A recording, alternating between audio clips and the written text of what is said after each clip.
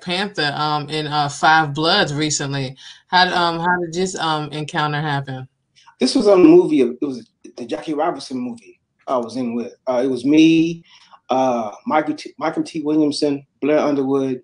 We shot this in Pasadena. We Wow, were playing a gangster. Yeah, definitely, definitely. this dude, he don't age. I know I was looking at Five Bloods the other day, and I'm like, this guy still looks the same. And he played with Chadwick in that movie, and that was the same movie they said that Chadwick was going through his stuff, and it was hot down there, and he was Okay. able to run. But you look like a baby. How old were you back then?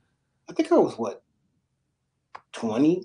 I had no 20? hair on my face, so yeah, maybe I didn't get hair on my face until I got 26. So yeah, I was 20. Wow. Yeah. Wow. Definitely. Wow. So Oh, talk to us about him, because I had the chance of interviewing him when he did Fences with Denzel. He's looked young. He looked like a baby back then. you know what? Me and Michael T, we're friends actually. Wow. I interviewed him for HustleTV a few years back, and I took this picture to him. He goes, "I remember that day. I remember it." So I had him sign it for me because I'm a fan too. So Uh-huh. he's like, "Hustle, you really be hustling, man." I'm like, "Yeah, brother." He's all, "I got something for you." I said, "Is it a movie?" He goes, "Nah, something."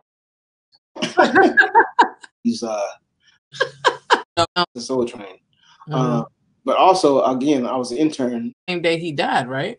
Yeah, such as Yeah, really, I still never really understood that big heavy chain. I mean, I don't know. Maybe it was to keep him fit. I don't know. That chain was huge.